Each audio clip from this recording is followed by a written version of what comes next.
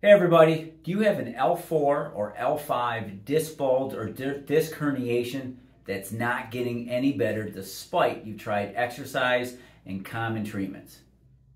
Today's tip is I'm going to give you 5 ways to determine is spinal decompression right for you, and I'm going to show you 5 different tests on how to do that.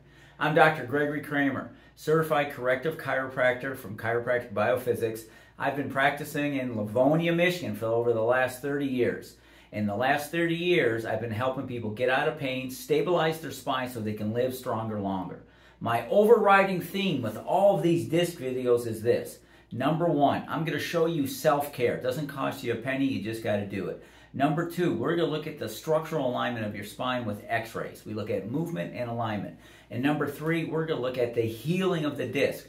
We're going to actually talk about what can we do to create an environment for the disc to heal. Sometimes we have to do spinal decompression before structural rehabilitation. Sometimes we reverse it. So today we're going to show you the 5 tests that you can know is spinal decompression right for you. Now, let's get to our video. Number 1, do you have a positive MRI? In other words, have you had an MRI that showed either a bulging disc, or degenerative disc, or a herniated disc, or an extruding disc, or a protruding disc?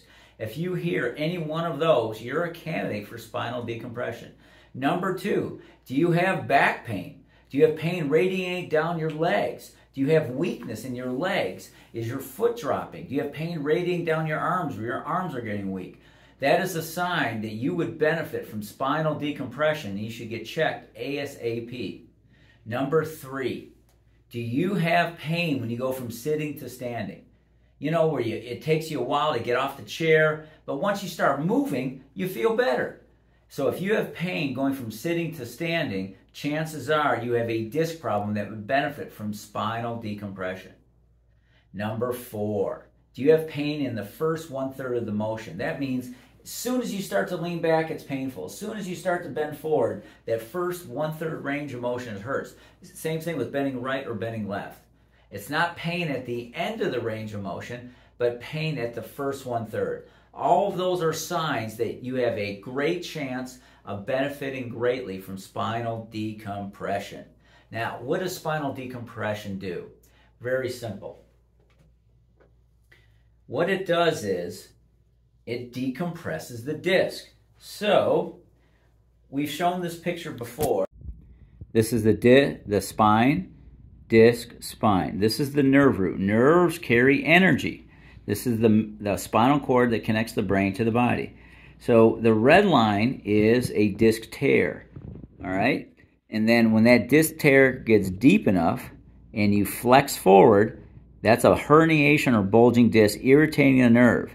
When we decompress the spine, it sucks that herniation back in. Watch it again. When we stress the spine, that herniation comes out, puts pressure on the nerve, creating pain and inflammation. When we decompress the spine, you see how the disc gets sucked back in? One more time. Look right at the red line. That is the tear on the annular fiber. The herniation irritates the nerve root, causing back, butt, or back, butt, and leg pain. As we decompress, you can see the disc bulge coming in. Now, once we suck that material in, it gives the annular fibers a chance to heal.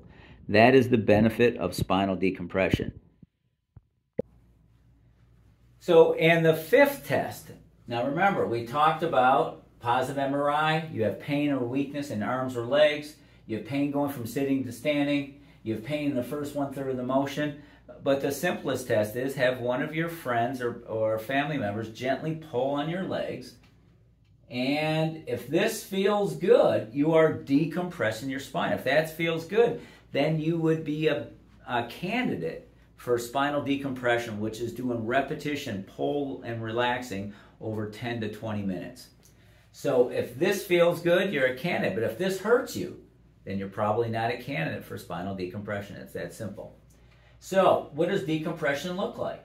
Well, your table should accommodate all types and shapes of bodies. You remember our previous videos. Some people feel better in extension. Some people feel better flexion forward. So we need a table that's not one size fits all. So whoever you see, make sure they have a spinal decompression table that can accommodate the most comfortable position. Again, one size fits all is rarely the answer. So this position where you lie face up or supine, usually for elderly people over the age of 50 that have a disc bulge or herniation and some arthritis. This is a position where someone's lying face down and they're a little bit in extension. Now remember, most of these disc bulges or disc herniations are in the back of the spine. So when we lie face down, we're letting gravity help centralize that disc material. And usually someone that's younger, where extension feels good, this position can get them out of pain faster. And that's what we all want. We all want fast and long-term pain relief. Fast and long-term. So the table can accommodate you. Now, there's other positions. Some people do better face down, but their legs are a little bit lower. So that might be someone that has a posterior herniation. However, because they got some arthritis, someone like me, and they're over the age of 50, might benefit from that. This is someone who just does perfect face down, not with any flexion, so we don't need to lower the legs, or not with any extension where we need to raise the table. Now, some people have such horrible pain on one side of their body that they need to be on their side. Well, this specific table, this is a Kennedy decompression table, can accommodate everybody. So when you're looking for someone with spinal decompression, I would look for a Kennedy decompression table because it is a versatile table. It's a great table and it can accommodate all sizes, all shapes, but also all positional relief factors. In other words, what position is comfortable for you.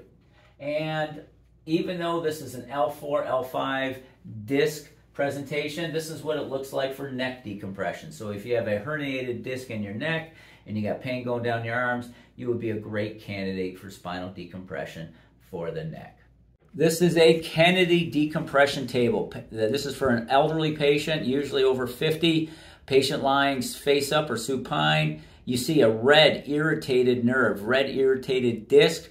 And as we decompress that disc, we're taking pressure off the nerve. That's why the nerve goes to green. You see those red and white speckles. That indicates blood and oxygen is going into the disc. That pumping mechanism is creating a healing environment in the disc. So again, spinal decompression is like almost like you're wringing out a sponge. You are pumping the disc, pumping fluids in and out, bringing oxygen to a disc, and as we create that negative pressure, the disc starts to retract the bulging or herniated material, and that's what allows those fibers to heal. Those annular fibers, that red mark on the disc that I showed you. Now this table is for someone that's face down, and you can see the table starting to distract and decompress the spine. And the decompression is now getting pressure off of the disc. This is the disc. And now you've seen the nerve that was irritated orange-red is turning green. That's green is a sign of healing. You see these colors, these are signs of oxygen and blood getting into the disc. That's the whole purpose of decompression. We are pushing fluids in and out of the disc, creating a healing environment. So again, spinal decompression decompresses the disc, creating a negative disc pressure. That negative disc pressure sucks in the bulging or herniated disc. It also reduces pressure because it transfers fluid. A lot of pain is from pressure of the inflammatory exudates or the inflammatory fluids. And so we are literally like a sponge. We're wringing it in and wringing it out. And let me tell you, decompression feels good. Most of you will fall asleep during decompression because you've been in pain for so long. Personally, that's what makes me fall asleep. To review, conditions that benefit from cervical and lumbar decompression. Number 1, herniated disc, sciatica or pain going down your leg, spinal arthritis, failed surgery. Yes, failed surgery often benefits from spinal decompression. Bulging disc, degenerative disc, spinal stenosis, facet syndrome, radiculopathy. Those are the main problems that benefit from spinal decompression. And again, how does decompression work? Decompression therapy relieves pain, reduces inflammation of the spine. It restores spinal motion while treating the underlying cause, and I'll get back to that. Spinal decompression creates negative pressure inside the herniated bulging disc, letting it retract naturally, thus relieving disc pressure on spinal nerves, which relieves pain. Reducing pressure in the disc also restores the natural transfer of surrounding fluids, nutrients, and oxygen into the disc, which is a process essential for disc health. Tears in the disc now can repair themselves while nutrients introduced back into the disc nucleus. The nucleus is the center part of the disc, can reverse the disc degeneration and its collapse and restore disc height, which relieves pressure on inflamed spinal joints. Again, we need to treat the disc. Exercise does not treat the disc. It protects the disc. That's very important. We've talked about a lot of exercise, but we need to treat the disc. Drugs, laser, all reduce inflammation, but it doesn't treat the disc. We need to create a healing environment for the disc. And so spinal decompression does that, has a great success rate. There's science to back it up, and it's comfortable, and many of you would benefit greatly from spinal decompression. Exercise do not rehabilitate the disc, they protect the disc. Spinal decompression is the only thing that creates an environment for the disc itself. Structural alignment also affects the loading on the disc.